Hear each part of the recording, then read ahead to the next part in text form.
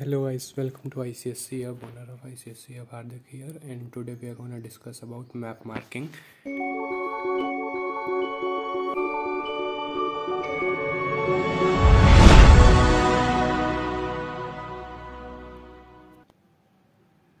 So the first and major point of map marking is never use pen.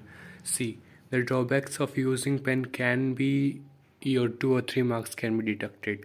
The reason is that using pen causes overwriting and many other problems. Even if you use pen, you will be continuously cutting.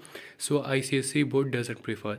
Second is use color pencil. See, ICSE board told and has already told that beautifying your map working can increase of your chances of having more marks, like beautifying in the sense of using for blue colors for mountains, then for plateaus brown color like this, and ICSE prefers. And the third point is no overwriting. Never ever overwrite.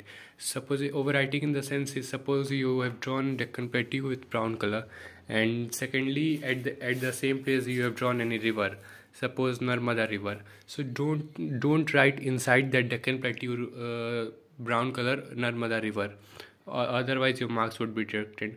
This is ICSE map marking. You can clearly see we colored Deccan Plateau with orange color. You can use blue color for river. See how beautifully it is colored blue. The same you should do tomorrow. Then it was for river and water bodies. Now it is for places like Delhi, Allahabad. You can mark like this: North, Malabar coast, Chennai, Coromandel coast, everything. And then it is for sparsely. Yeah, it is very important. See, populated areas, sparsely and densely. Chennai, Uttar Pradesh can be densely populated areas.